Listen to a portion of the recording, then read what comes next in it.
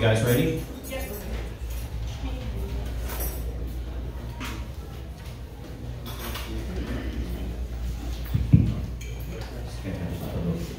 Just a later.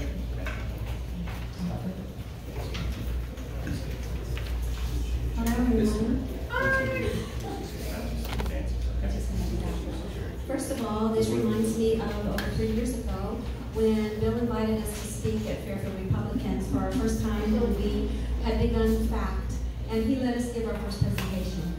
Boy, was that a moment that he pulled his hair out. But he allowed us to practice. So again, we thank you, Bill, for letting us get the word out for Moms for America. First and foremost, I think we need to talk about ourselves so that you can understand why we chose Moms for America.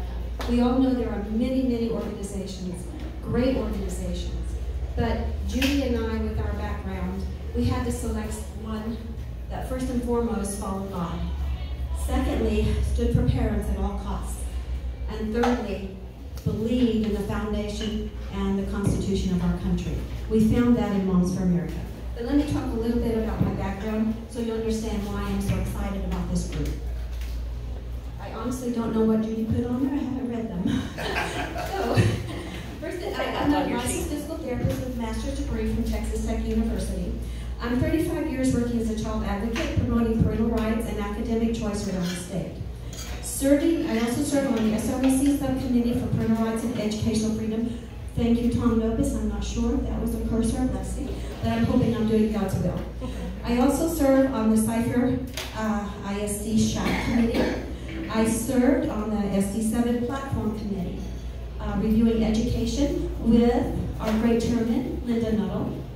And I've been a delegate to the TFRW State Convention, and I have been a delegate to the last 3 state Republican conventions.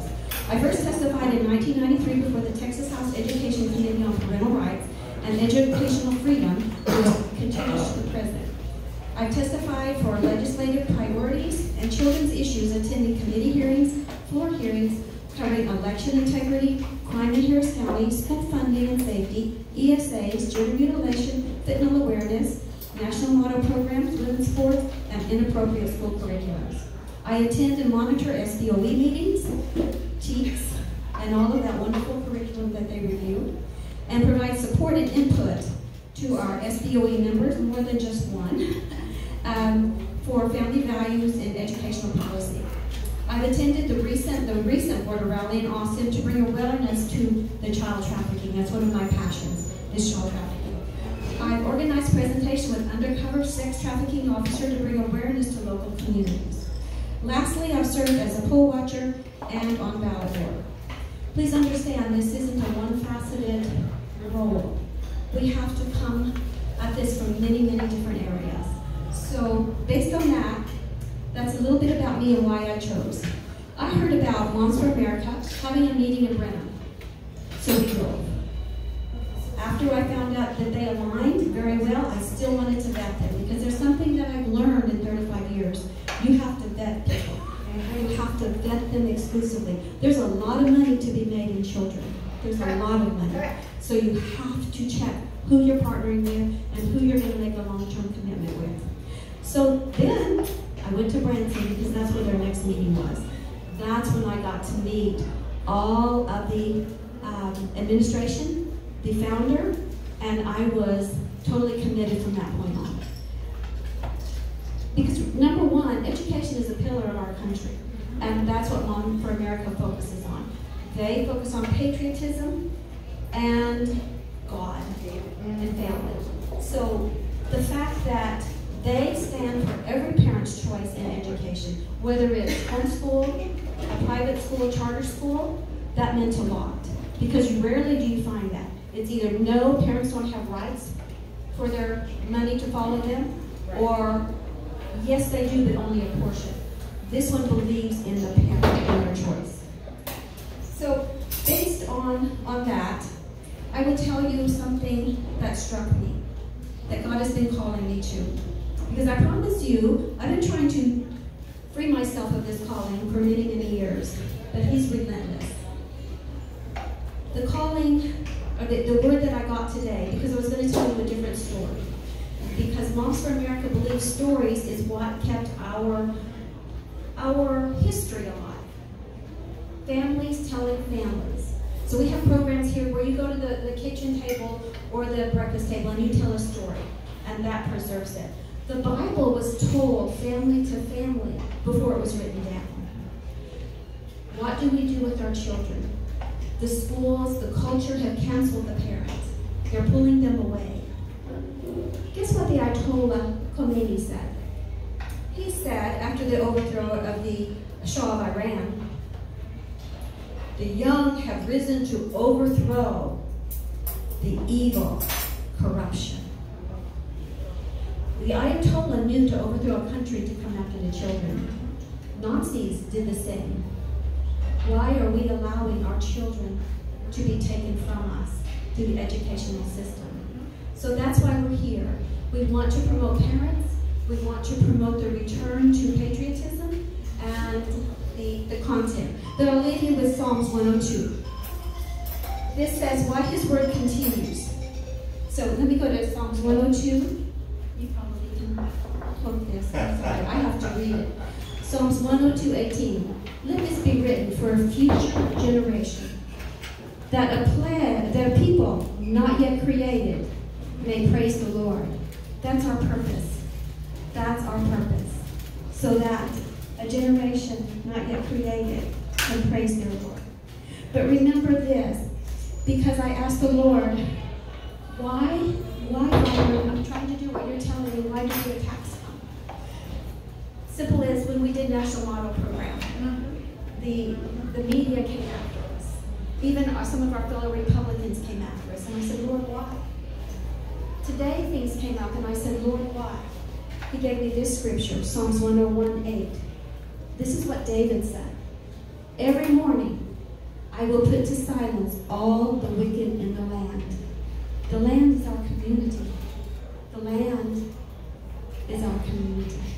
So thank you for hearing. We hope that we can share our heart and what we hope that this organization can help our community do to strengthen families and to not cancel out. And there's one, this is a really important thing.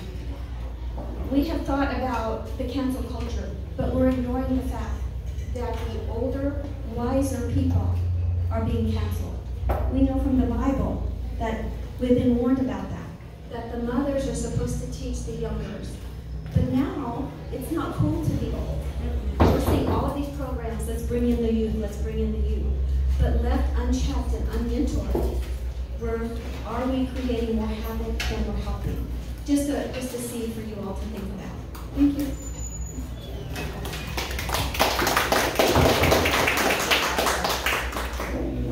And to segue, each one of us has a different path that we have taken in our life. You can hear and see what Teresa's path has been. Mine has been somewhat crossover in both healthcare and education, but a little different. So God has provided each one of us our own vision of where we need to go. And let me give you a little journey. I think it started back in high school. Maybe even before that in junior high school, where I started doing much in regards to being involved in the church. My parents were my educators, going to church and in the youth groups there, learning about the Bible, hearing the stories, as Teresa said, and the elders passing that on and building the church. Then going into high school, how many of you ever heard of Future Teachers of America? It's called something different now, okay? Very good. So that's what I was in high school. I always thought that I would be a teacher, working with children. And I think that has then transposed or transpired over the entirety of my career. From going into corporate, it was working with people, human resources, to then moving into something of very challenging, I thought, nature to me at the time, but now it's one of my first loves, which is training and development. And then moving into helping others. That's what it's always about, is supporting and helping others. I was trained in how to be a coach for managers so that they were not being into, Teresa mentioned the authoritarianism and Marxism, So that's the same thing in the corporate world, where we have the authoritarian and then we have the coaches, those that actually help build the skill sets of our employees and working with them so that they can be the most successful and what they can accomplish in their own life. So that's what I was asked to do, and went through a 9-month extensive training to be an internal consultant and coach for managers throughout many different areas within the country, U.S., and also in Canada. And it was one of the best jobs that I felt I had. So then, after working with managers and seeing how that it could easily slip back, I thought, okay, I'll go back to my first love, wanting to work with children. And so that's when I shifted and decided I was going to open up my own Montessori school, and had a friend that was actually a director already. So I went back, I quit a very lucrative position, went back and went to school, became a certified infant toddler Montessori teacher, and worked in that a couple of years until my father, unfortunately, came down with cancer. And then took care of my parents, who was always taking care of us. Our elders, we had to learn. And telling the stories about our families and our history and our country. He was a very proud person. We immigrated from Germany here, like many of our fellow people that came to this country, but always honoring what our family did and the United States and our civic duty. They were very much involved in the Republican Party and helping support many elections and things of that nature. So it's what we can impart that might kind of, that's okay. So that's why I went into then Montessori, is to work with the children, and then now, full circle, after being able to use some of those skill sets in, like Teresa mentioned, our own organization of FACT, Freedom for Academic Choice and Truth, and working to help rid our school system of some of the harmful indoctrinations that we have seen pop up. Yes, there are many good things that are happening in our public schools, and there are some things that we really could change. And we want to be able to give a choice, though, to our parents. It always goes back to one thing I know that Dave's going to talk about. So I hope I'm not killing your thunder here, Dave. But it's about ensuring that God said that who is really supposed to be the forefront of our children's education? The parent, exactly. Thanks, Natalie. Our parents, it's being taken away from them in so many different venues right now across the United States. And so whatever we can do collectively, that's where I am at. So this has been a full circle for me, but I think this is where I got a vision and download from God just recently that I shared with Teresa that I am just really excited about, and moving into the new direction of helping moms. That's not to say that dads aren't important, because we most assuredly know they need plenty of help. We need all the help. So it's parents that need the help to really take their authority back that God has given them in order to be successful and to help our next generation become patriotic, God-fearing citizens in this very challenging world that we have amongst ourselves. I have a 13-and-a-half-month-old granddaughter, like this little booger right here. And that is one of the reasons that I'm doing this as well. Because we want our next generation to be able to have the same type of history that we have. So that's kind of like where I've done a full circle, and I hope you can understand our passion and where we're going with all of this. Oh, kind of went through that. So what we're going to talk about then is who is Moms for America? Some of the benefits. Our focus here is the Northwest Harris County group, serving Cypress, Tomball, and Klein area. What some of the resources that Moms for America provides to all moms, and what you can do then to take some of this and then get involved. Teresa, you want to take over?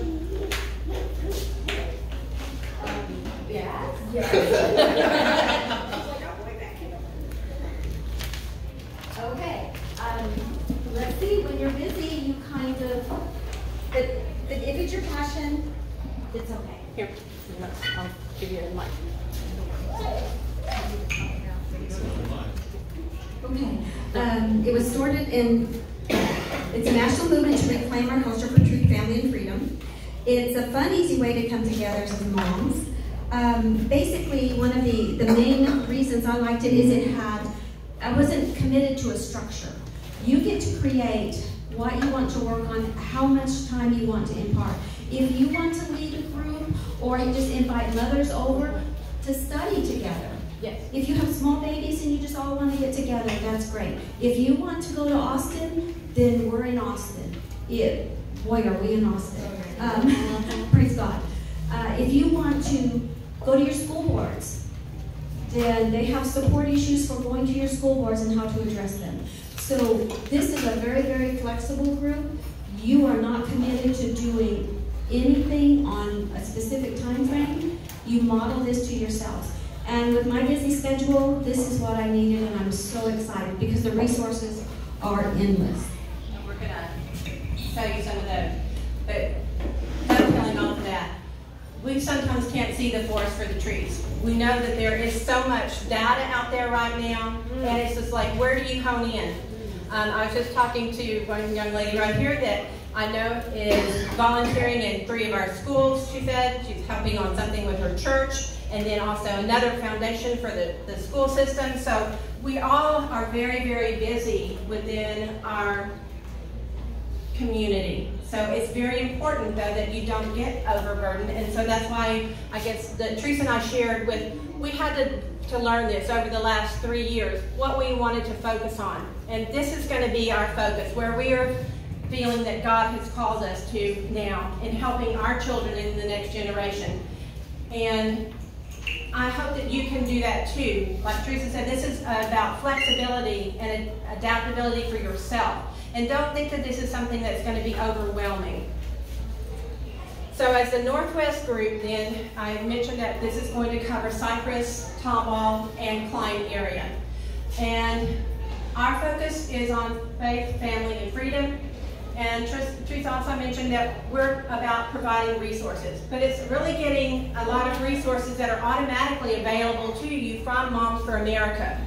And then we're going to substitute it, or not substitute, but add in much of that is more local and community and state related, that will be just in time for your needs. And that's what I think Moms for America, that I was so excited about, is that number one, they have things that are just in time, relevant, and that is going to be related to what's happening in our community.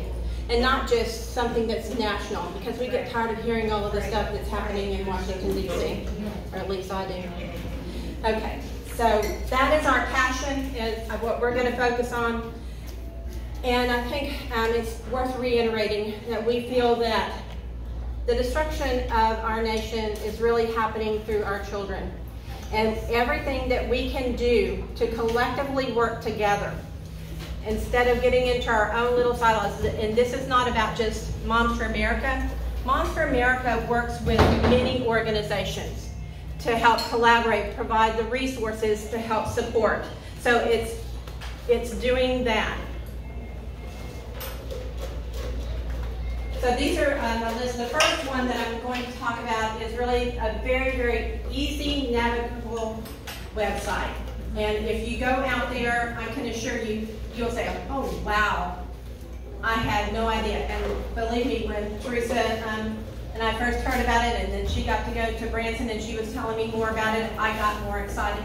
And looking at the website and all of the things that were falling into place. And this just happened like bam, bam, bam. You know how God does that sometimes? That he just says, okay, this, and then this door is open, and then this door is open. We just went to a meeting the other day with Pastor Dave, and there's just more doors open. It's just been just like that. So this website is kind of like that, opening up many doors, we hope, for you that are going to give you the things that you feel are important. How many of you have gone to a biblical citizenship class yet? I know Elsa has.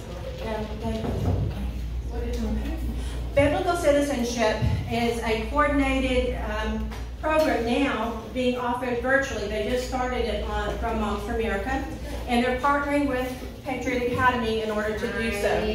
Nice. So that's what I mean. is that they are not just, in a silo. They want to collaborate and work with everyone and providing the content that is very polished, professional, and researched.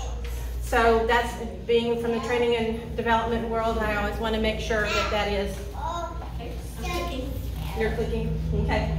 So some of the things that they offer on there is for kids that it's important to me that you might find something else.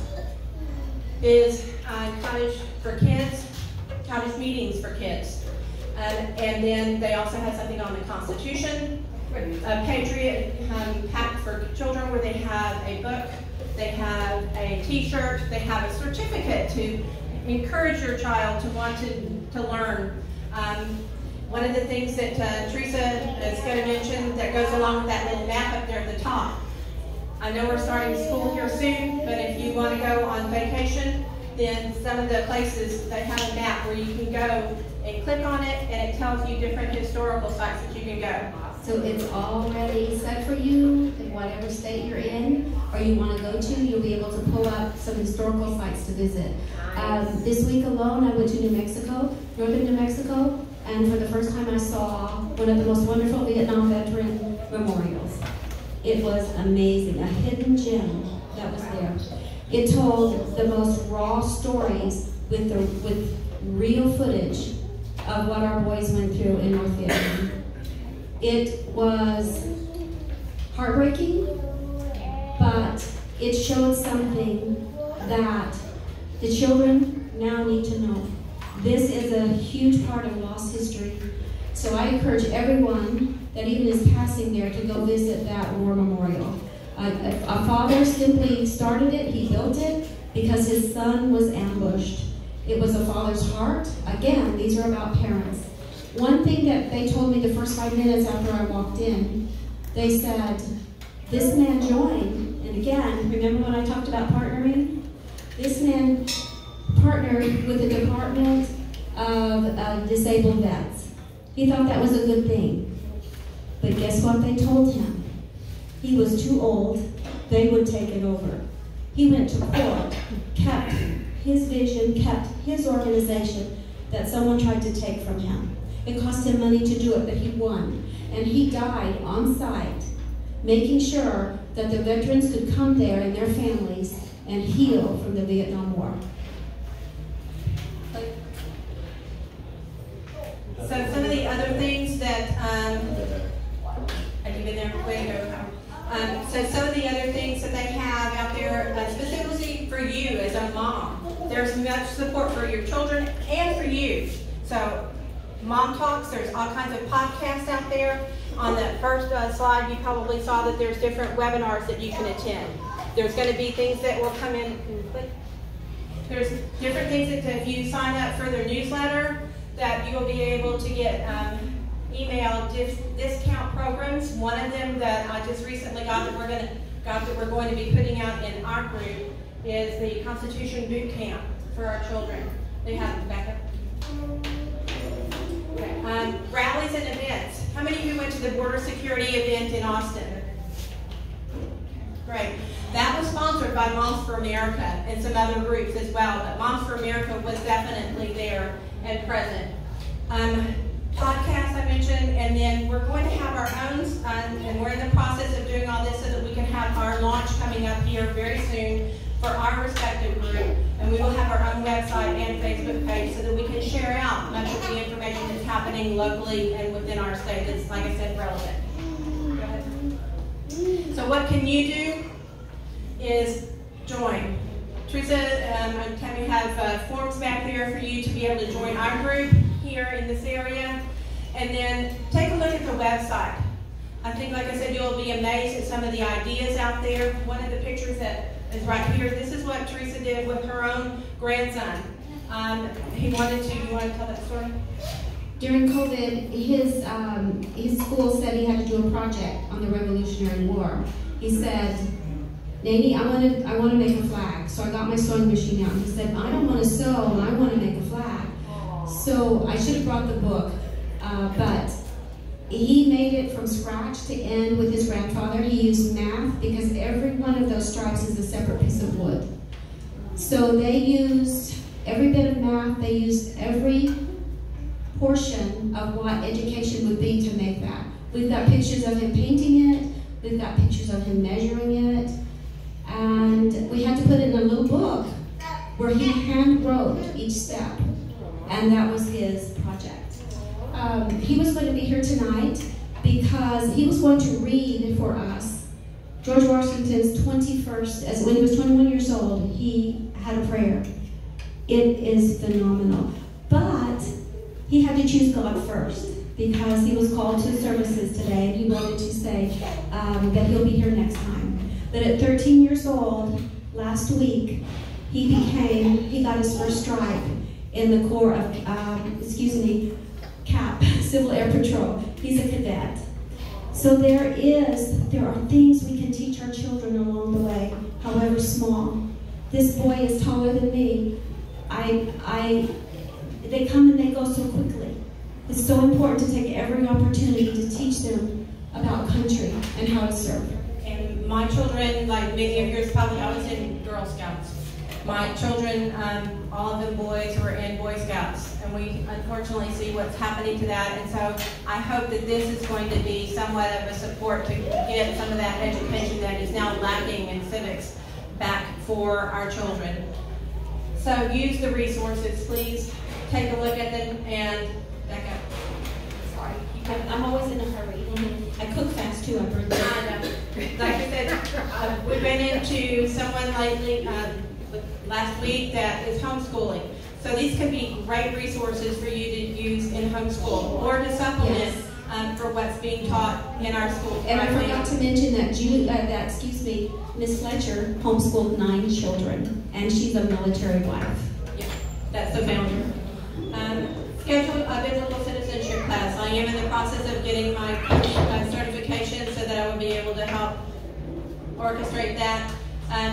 But use these to your knowledge, for your knowledge, and then also share with your other friends. And we look forward to you joining our group. Okay, now you can switch. So these are some, to give you an idea of how much fun we can have. Like I just mentioned, we were at the Pastoral Council with Dave and Tom and some other of the pastors here in the Tomball and Cypress area last week. We have been very supportive of Governor Abbott's stance on ESAs, and up in Austin doing that. That was at the border rally on the bottom picture. Go ahead. Last week, was it a week ago already, Howard, that we were at ESD 9. So those are a few pictures there that we had with Vice Chair Dana Myers, with John Spires, who we hope to have here, not hope to have, he is scheduled to be here as a joint coordination for Cypress Tea Party in October, and during a presentation on border security and fentanyl. Then this is where we were with George Washington last Thursday, Howard at the border rally also, and then this was the SD18 event. So this is what we can do for you, is continue to provide support for our community, give you resource material in addition to what the website is, share any other ideas. We love hearing from you and what we can, like I said, collectively do together to build a stronger system for our children. And then we're going to be holding different events, having speakers and meetings. So, any questions? Yes, ma'am. I actually do know that you work with Veterans for Child Rescue. Really? Yeah, we talk to Tyler all the time. Very good. Yeah, I appreciate you for that, because that's rough work. See, that's what I mean, is there's so many different organizations that they're a part of, and trying to learn everything that they're doing. So, any other questions, comments? Yes, ma'am. We need to get involved in getting the next candidates for Cy-Fair School Board elected. They've got 3 conservatives on there now and 4 liberals, and we need 7 liberals. I mean, only 7.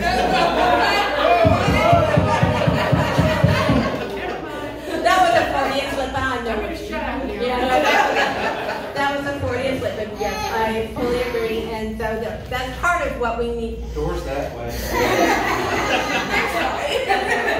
One thing, I'm okay. yeah. One other comment that I heard from a parent last week at another county meeting is that their children just graduated and now they're going to college, and these are two strong girls, women.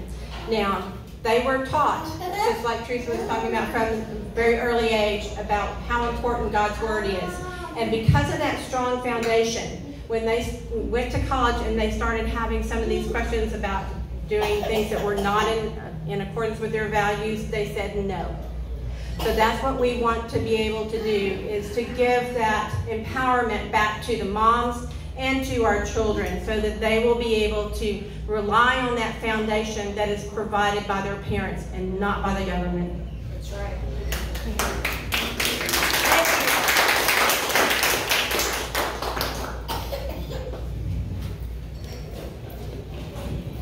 Dave, I wasn't sure they were going to introduce you or not. Okay.